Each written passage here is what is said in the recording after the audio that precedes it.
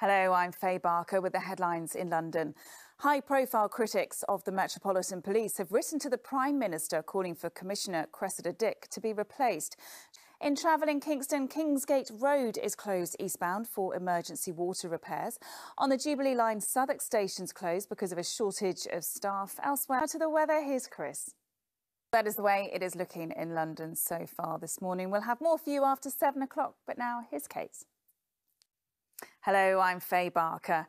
High-profile critics of the Metropolitan Police have written to the Prime Minister calling for Commissioner Cressida Dick to be replaced. In travel on the M25 near Brentwood, there are 5-mile queues anti-clockwise following an accident near Junction 28. On South Western Railway, there's no service southbound between Isleworth and Feltham and Twickenham. And weather now, here's Chris. Watching Good Morning Britain, I'll be back with your local updates after 8 o'clock. Hello, I'm Faye Barker with the headlines in London. High-profile critics of the Met Police have written to the Prime Minister calling for Commissioner Cressida Dick to be replaced. Now for the weather, here's Chris.